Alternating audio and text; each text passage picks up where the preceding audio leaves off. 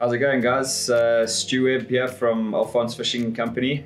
Back at the vise again today. I'm going to be tying like a redheaded style GT fly. A cool fly to get a reaction kind of in the surf on the flat. When you get started, I'm going to be tying on a Mustad. It's a 5/0 tarpon, and I'm going to be using some ultra thread. It's a 210 denier, some Explorer strung rooster saddle for the tail. Inside of that, a bit of sculpting fiber just to stop it from wrapping.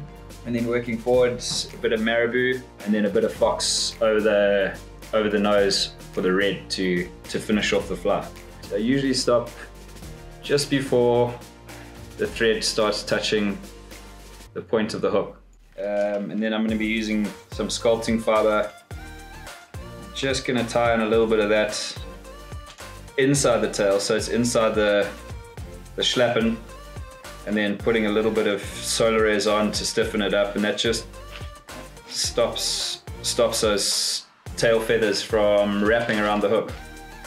And you can just trim off a bit of the excess in front. It's fine if you don't take all of it off, because obviously you're going to be tying over it, but you don't want too much bulk. Okay, and then just wrap the thread over that. Doesn't need to be super neat, as long as all the fibers are kind of hidden. Got your bit of your tail there, so now I'm going to get some solar res, and this is thick hard to kind of just stiffen up the first part of it. And what I like to do is just get a decent dollop in there and use your bodkin or your pin or whatever you have and just comb it through that first section so it looks decent. Just chuck a little bit of light on there to finish it off. Okay, so it's decent. So it's quite stiff for about half of the material. You can see where it falls there. So the next step is to place your feathers. So I've got 4 feathers that I've gotten ready beforehand. Just kind of space them out equally around the shank of the hook. So 2 bottom sides and 2 top sides. Second one there, try and butt up the points of the feather.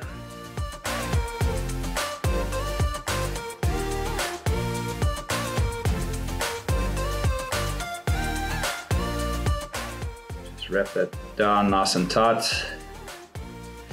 I'm going to chuck in a little bit of flash, a little bit of crystal flash, like maybe 2 strands down each side. Place the middle on one side and tie it in so it's in place. Just wrap it once or twice with your thread. Turn the flash over to the other side. Make sure it's kind of about middle. It's basically just acting as kind of a lateral line. Get a nice point.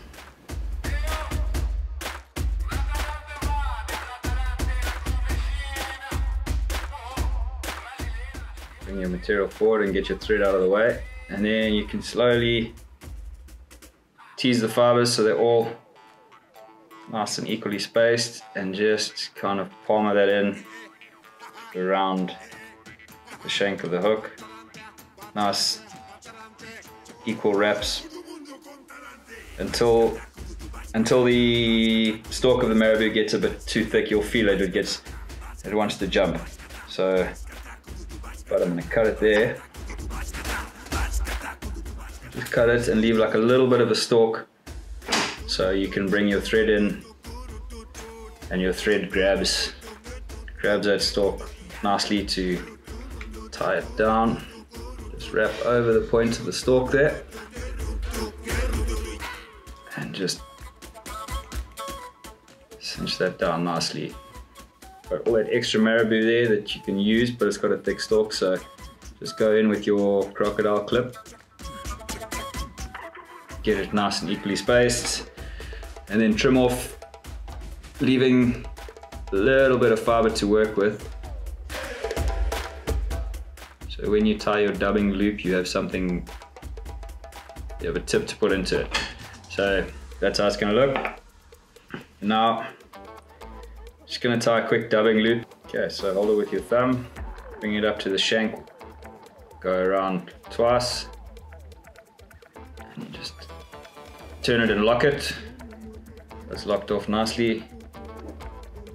And just Support your thread there, get your dubbing spinner. So now you can see you've got a nice loop, and with your crocodile clip already prepared with these extra fibers, just slide it in and pinch down on the thread.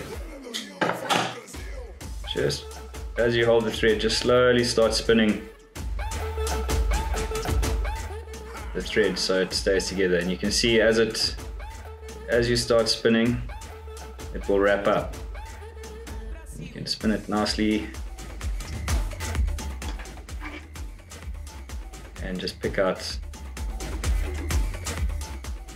those fibers, and then straight off the dubbing spinner, just wrap it in exactly the same way you would palm it in a feather. Just tease it back as you're wrapping forward. Okay, and as you finish off with the fibers, you can bring your thread back in and just tie off your dubbing loop.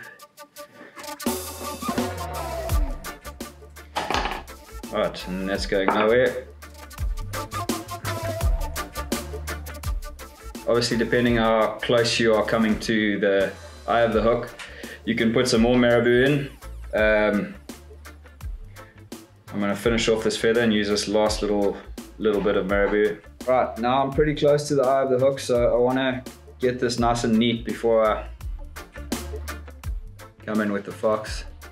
And then again, those last couple of loops of marabou that you put in, you can just pick them out, get all those trapped fibers out.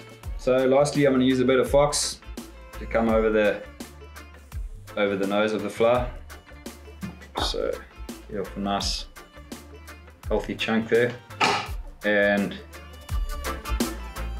pinch it nice and tight, and just pluck out those smaller little bits of excess. Get that nice and tight again, and just, it's nice to have a nice straight edge to tie in on. So get that flush. Now you're going to back tie it. It's going to be tricky, you don't have a lot of room to work with here, but just kind of butt it up and do a gentle kind of loose tie, just to see where your fibers are, because obviously you want them equally wrapped around the hook. And once you're happy with your spacing, you can just do 2 or 3 nice tight turns, and then start splitting it through the eye of the hook and dressing it backwards. Now you're going to have to find a gap to get your thread through. You're not going to tie on top of the fiber, you're going to build up thread ahead of it to push the fiber back so it still flares nicely. A couple more wraps, and then just finish off the head of the fly. Cut your thread nice and short. Almost ready to glue the head of the fly. But again, what you can do is just come through with your bodkin or your pin, and that will blend those materials. Just gonna go with a bit of L.R.R.H, a little dollop there. Use your pin to just nice and neatly cover your thread. Okay, once you're happy with the placement of your L.R.R.H, you can just hit it with the UV torch. Get it dry. Run the pin through it, your bodkin. When it's in the water, because there's so much movement in this material, it's gonna pulse nicely, and those colors will blend almost like a bit of blood over the head of the bait fish. Like I was saying, be creative. You can blend any sort of colors you want to, and then come and test them out.